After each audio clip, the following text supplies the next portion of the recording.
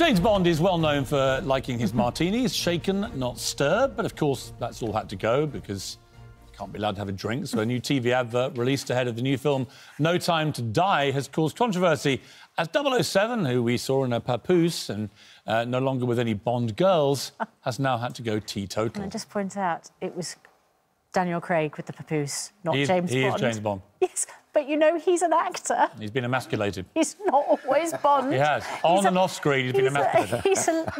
Being a dad? James Bond never wearing a papoose. There's nothing emasculating about being a dad. So he's a teetotal Bond, just what the world needs. Or should Britain's favourite spy stay exactly how he is? Here's the advert. Well, joining us now is actor Tamer Hassan, who says that James Bond should keep his martinis, and film critic Paul Ross, who thinks we should stop glamorising alcohol. Yes, you heard that right, from Paul Ross. Exactly. OK. Have you stopped glamorising alcohol? Absolutely not. I'm a terrible booze hound and a meat eater.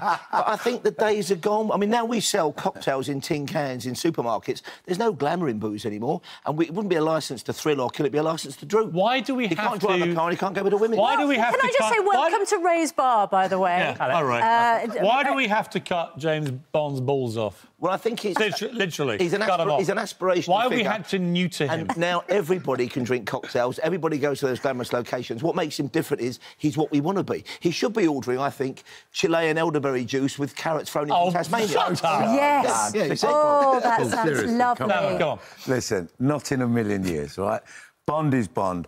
You want to hear him say that iconic line, don't you? Shaken, not stirred. Yeah. Right? Well, he can say that about his elderflower. You don't want to hear him chill it, don't spill it, you know what I mean? You don't want to see James Bond running around with a bottle of beer in your hand, do you? Do you know what it comes down to? It comes down to this whole war, as I see it, on masculinity. That anything that's too masculine, involving a man who likes a drink or a cigar or chasing women or whatever, this is suddenly now all terrible. But we've seen him move on. I mean, people don't smoke as much on screen anymore. The bad guys smoke. Bond in the novel smokes all the time. But so we've moved on in that way. Back in the day when you used to see him having a snack. Yeah, but you didn't see the watery eyes and the fact even the women used to smoke. But movies shouldn't be... We're not being honest about his hangovers either, but because movies shouldn't presumably be real. they're hellish. They shouldn't be real-life movies. They're escapism. That's right, it's entertainment. It's James escapism. Bond That's is exactly supposed what to it be is. escapist fantasy. And that's an escape from my life, because I do like a drink. If I saw a teetotal Bond kicking butt, that'd be fantastic. Oh, you don't even mean this, Paul Ross. Well, but he doesn't get drunk, does he?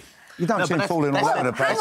Hang on, because researchers, public health researchers at the University of Otago in New Zealand analysed 24 Bond films and concluded that he has a chronic alcohol problem. What is that chronic alcohol problem? There is strong and consistent evidence that James Bond has this problem at the severe end of the spectrum. How many does he have in the film? He sips a drink 109 times, or an average of 4.5 times It's each a film. Sorry. And by the way, what timescale are most Bond movies?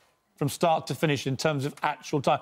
A few weeks, months, sometimes years, right? So he's having 4.5 drinks in 4 years in some of those movies. One a year. Now, by Paul Ross drinking standards, trust me, this guy's already teetotal. And let's be fair, and Piers Morgan as well. Yes. The difference is... Piers, when I got told, I was debating with you on this, and I went, are you joking? I know, that's what I thought. But by the same token, though, if you and I had cut out the meat and the booze, we may have been considered for James Bond. Come over. Oh, I still might be. Tell you what we're going to give him. We're going to give him a vegan martini. But that'll be the way it goes. The The next thing, he'll be having a vegan sausage roll, and then there's no way back for Bond. But most lager is vegan. It's only beer that uses that weird fish scale you think to get the sediment out. So we're living it already. You know what? We're living in a world where everyone is such a shameless virtue signaller, wanting to make people think they're better than they are. We're going nuts. We're giving up all the things that are fun in life. Isn't that the fantasy, to have that clean living Bond lifestyle? was the last bastion left of good old-fashioned male,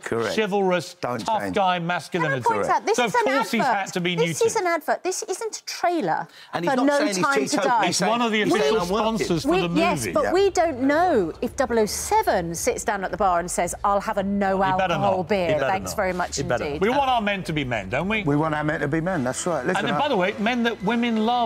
Women love James Bond for all the reasons we're now trying to neuter him. No, but they wake up beside Ollie Reid and Keith Moon. That's the problem, isn't it? You know? No, they don't. Listen, Look, we're not trying to emasculate James Bond. I think Heineken are just trying to make 0% beer manly. That's what they're doing in the advert. It's not 0% beer. It'll have alcohol in it. Well, it's all Heineken non-alcoholic beer 0.0. Have you tasted non-alcoholic lager? I just don't think there's any point She in doesn't having drink. something that's Oh, you don't? non-alcoholic. She's now gone the other side. If it's trying to be a bit... Listen, we used to go trawling gay bars in Soho at 4 a.m. I'll still do that with after you. 8-hour benders. Now she wants to do it after having a nice kale salad and some of her little, alcohol-free lager. As a No woman, thanks. want James Bond to be that way? So do you not want him to be masculine? I think there are times when you want your men to be sober. But he's yes. not, he's not 100%. He told me once her ideal man was 6'2", ex-military and tattooed. Yeah, but not Trust me. plastered. I'm your man. Trust me. Not plastered. She wants James Bond. Not incapacitated. Listen,